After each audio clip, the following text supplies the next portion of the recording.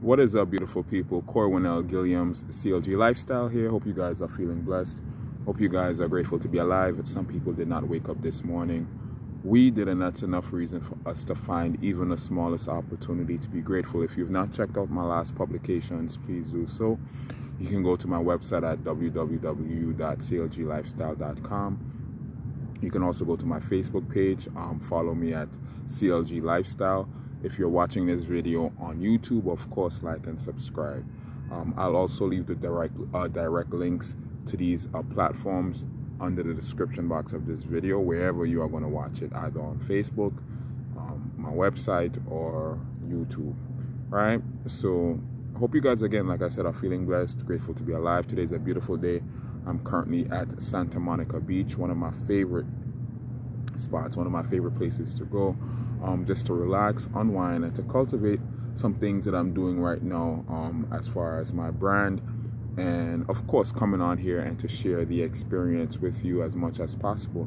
And so in this video, with this beautiful natural setting, I wanted to talk about, and of course I think you can hear the sounds of the waves breaking in the background. I might walk to the waters at the end of the video, so you can, get to see exactly what it is that I enjoy watching and experiencing, just to take my mind and just, my thoughts, thoughts that can be consuming, when it comes to really enjoying what God has made so readily available to us, what money can't buy.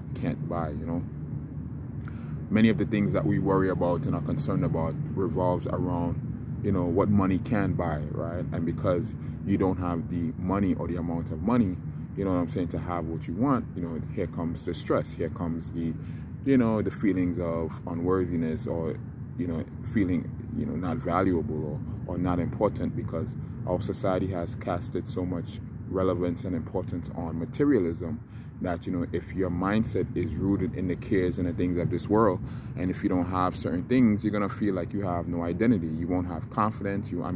If you have your 2 strong feet to walk and you don't have a car, you're going to feel some type of way about it, because the world says, certain cultures, right, believes that, you must or you should have a car, right?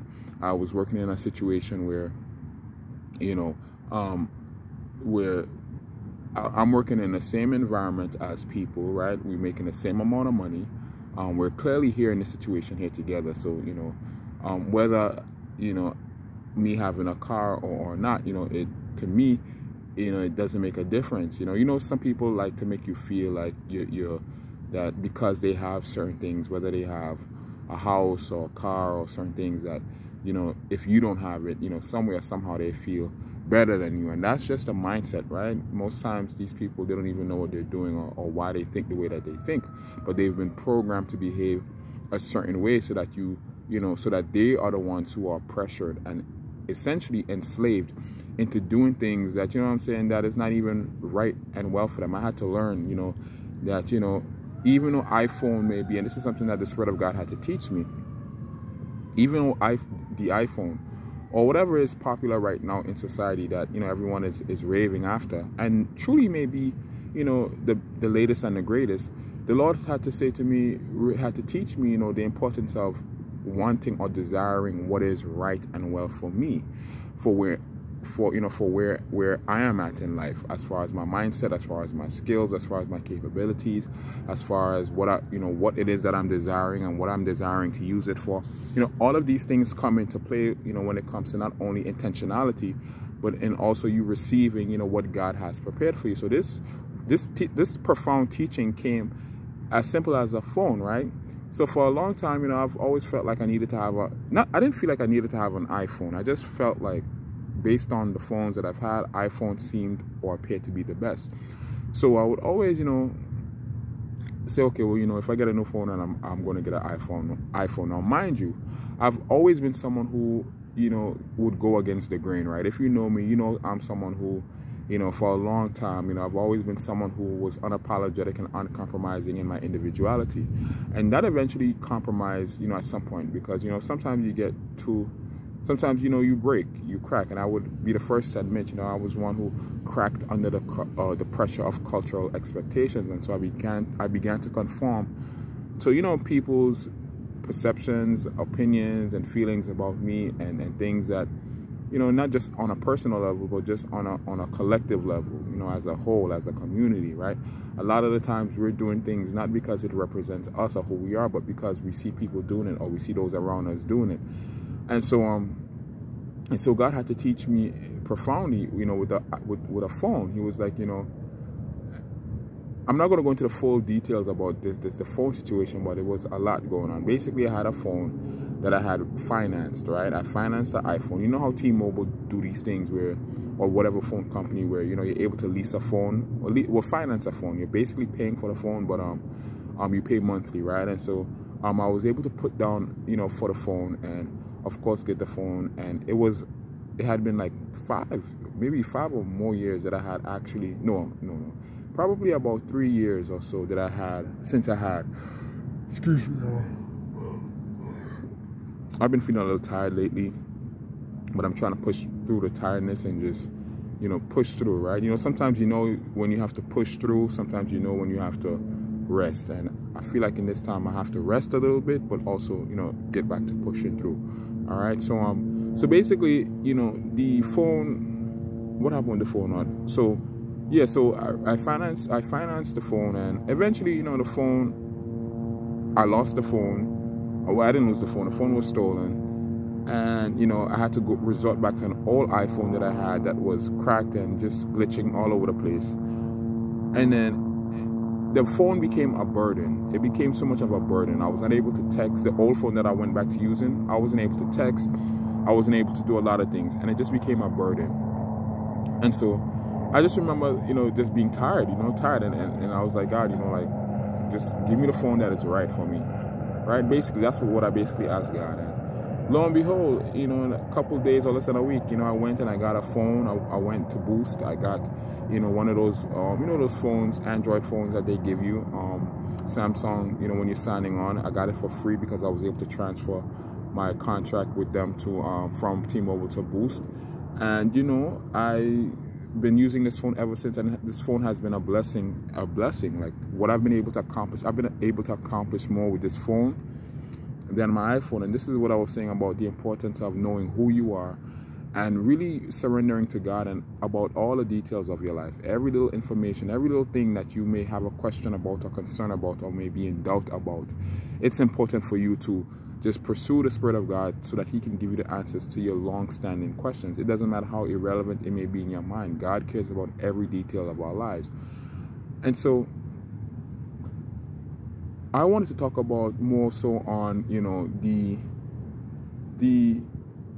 the importance of, getting back up, right? Getting back up, getting your feet back, getting back on solid ground. You may have been someone who you may have been down for a long time. You may have experienced homelessness. You may have experienced betrayal and treachery from family members. You may have, you may have just gone through things for yourself, that no one knows about, right? You may be dealing with sin, right? Sin as far as like, just sin, right? Sin, but then also the condemnation that comes with living a life of sin. You see, what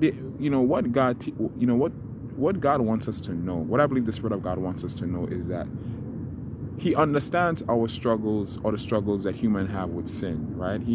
God knows that, right? He understands our makeup. He understands our nature, right? He understands, again, we have the Lord Jesus Christ who went through the things that we, the testings and the temptations that we went through, right? So God understands what we go through and the struggle and the bondage. Even the Word talks about, reveals that, human beings are incapable of resisting sin, right? You can't resist sin until, according to the word of the Lord, until the Spirit of God comes upon you, until you are empowered by the Holy Spirit, until you are baptized by the Holy Spirit. And then now, because the Holy Spirit lives within you, it's a stamp of approval or seal or affirmation or confirmation as to what God has done for the human race, for creation as a whole, but for human beings. Before that, we were snares, or we were slaves, puppets to the enemy, right? The enemy had a hold right? A solid grip on our lives, which allowed him to do whatever he wanted to do with us as far as exercising and living in sin, right? We could not resist the temptation or resist the desires to execute sin. But now that we have the Holy Spirit within us, Holy Spirit, you know, of course you have God within you now, right? You have the Holy Spirit, the promised Spirit, right? And so if the Spirit of God lives within you, whom the Spirit of God sets free is free indeed, right?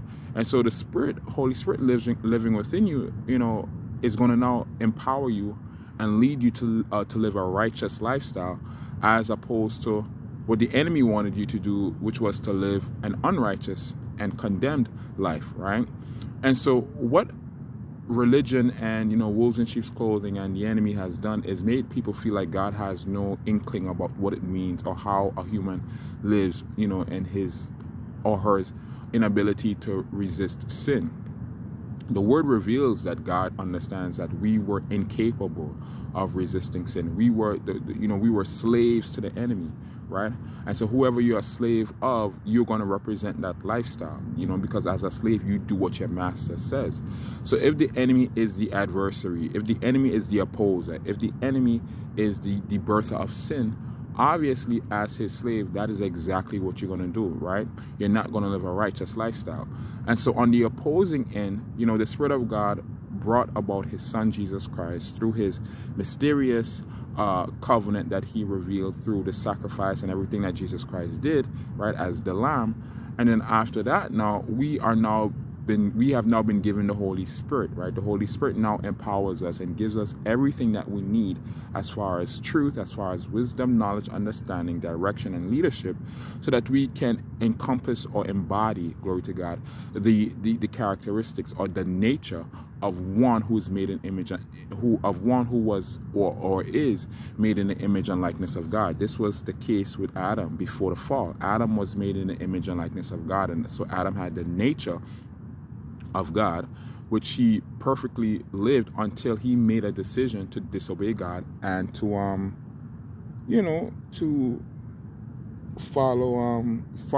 disobey God and follow the enemy, right? And obey the enemy. And so that transferred his nature, right? The nature which he was made in the image and likeness of God was now transferred to the image and likeness of the enemy.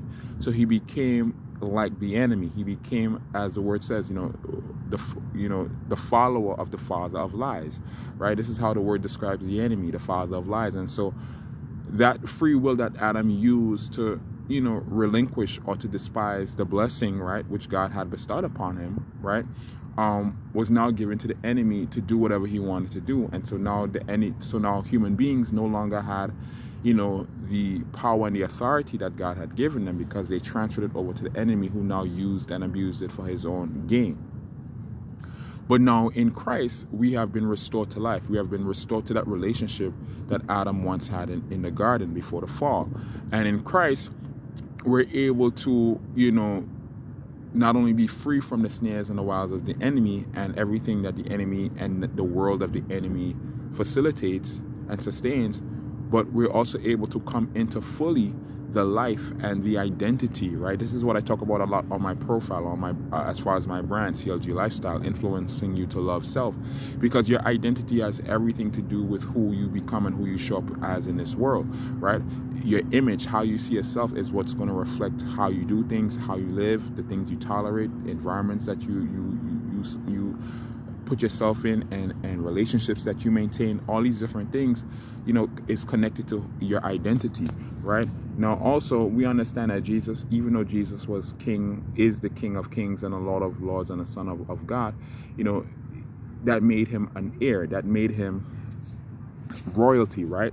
But even in his royal nature, according to the will of the Father, he had to come down to the low levels of human beings to walk this low level walk in order to, according to God's plans, right? In order to fulfill the will of the Father, but overall, in order to understand what it is that we go through, why we struggle, and to ultimately, according to God's design. I have to keep emphasizing God's design, because, a lot of the times we don't necessarily and won't understand how and why God and how God is able to do the things that he do.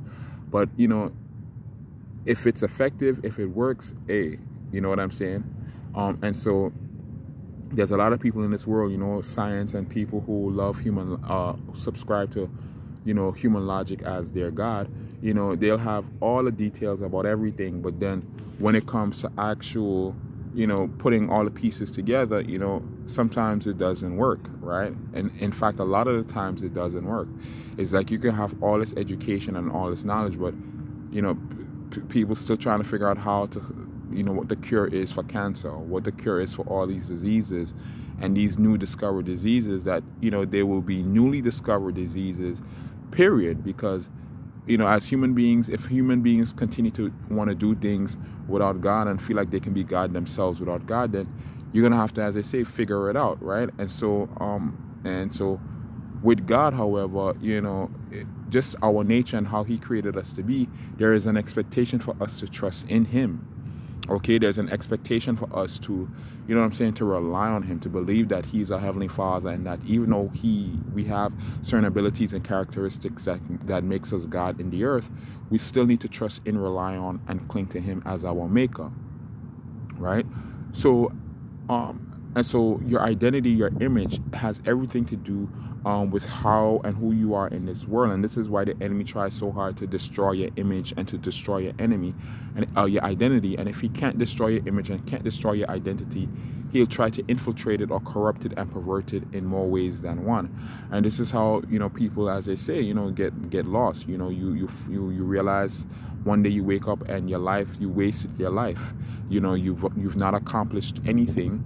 You've not accomplished nothing. You've been in the same living situation for 10, 15, 20 years. By the time you know it, the year is done. Nothing has changed. Nothing is accomplished.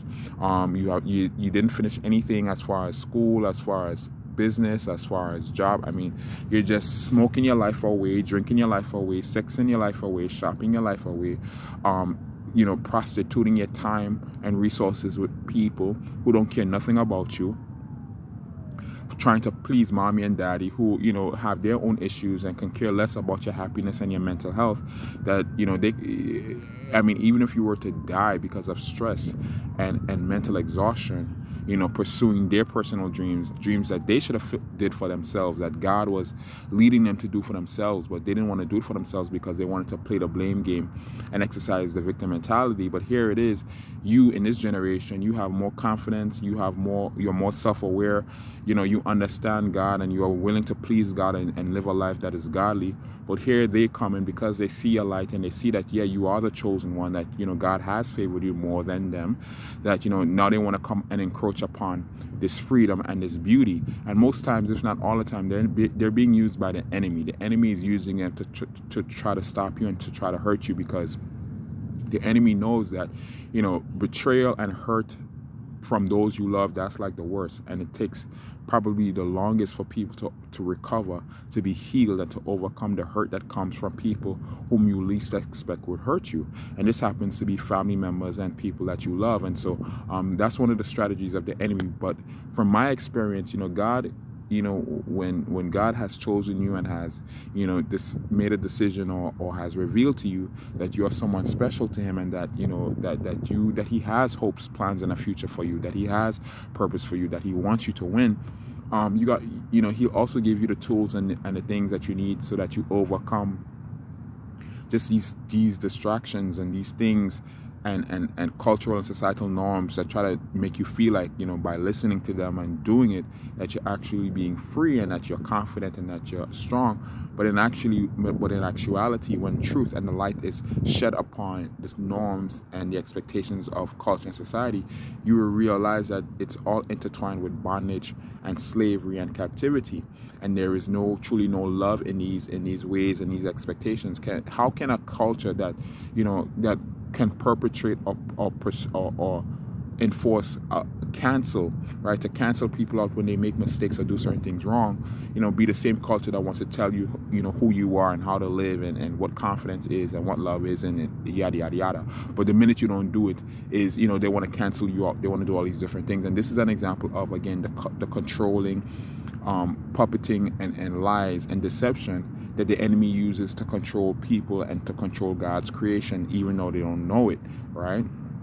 And so for people like me who has been given, you know, the freedom, glory to God, and insight and wisdom and knowledge, who come on here and share the wisdom and knowledge that God has given us, share the light that God has given us, share the environment, as I'm about to walk to the waters to show you the waters, you know, to show you these different things. You know, the enemy does not like that, right? And so, you know, he tries again, right, incessantly to come and encroach upon our freedom, the freedom that God has given us, and wants us to show you, you know, how you can be freed, you know, how you can be freed from people who, you know, truly is your family, people who truly you love and may truly love you, but because they're so broken and so hurt, they don't really understand, you know, what true love is, you know, they don't really understand, you know what I'm saying, how to love. And so you don't have to be caught up in that situation. You don't have to be caught in a situation where, you know, where it's like you're drowning, right? We all can't drown, right? One of us have to survive, and not only survive, but get to that place, get to that promised place, okay? And so, yeah, I'm going to leave it at that. I'm going to leave this under 22 minutes. I'm just going to give you a real quick tour of, a panoramic tour of where I'm at, just to remind you, you know, that God is love, God is beautiful, God is amazing. He wants the best for us. And you know, but you have to want it yourself. You know, you have to want the best for yourself as well.